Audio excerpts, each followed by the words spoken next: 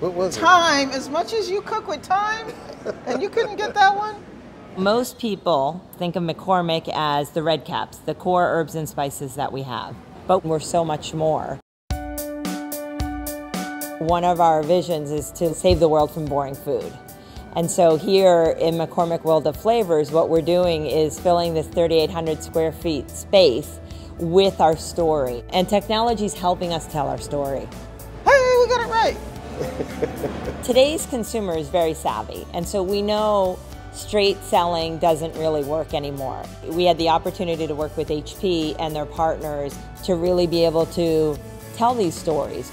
People want to touch, feel, smell. The senses are very important in taste, so we created games like Guess That Spice. It's actually technology, high tech and low tech combined to be able to have some sense almost come out of the screen so people can smell an herb and spice and guess what it is.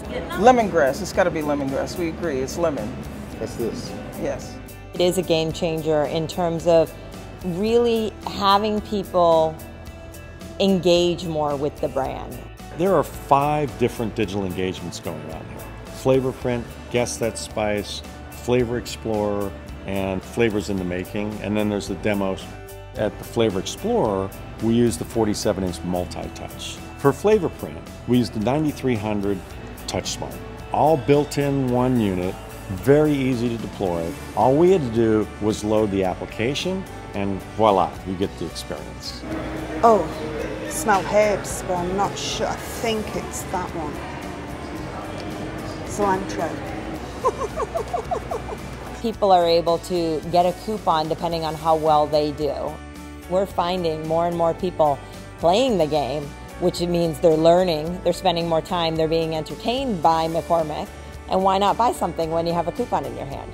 To get a discount, I just keep on doing it until I get a bigger discount.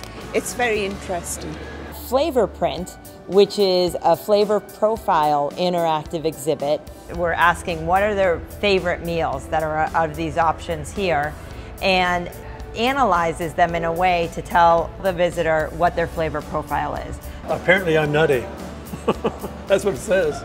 Really gets people to think about what they like to eat. And then we give them opportunities to find out how to do things differently with our products. Our story, which is 4 screens, it's interactive, question answer with videos to tell stories about our history as a company, the history of the local area, and herbs and spices and flavors overall. When I think about McCormick, I think of garlic salt, onion salt, and all those types of things. And then when you come in and see all these things, it gives you a whole different concept of what McCormick's all about. HP, with the technology, brings something in this store that's unprecedented. When you look at the digital engagements going on in this store, never been done before.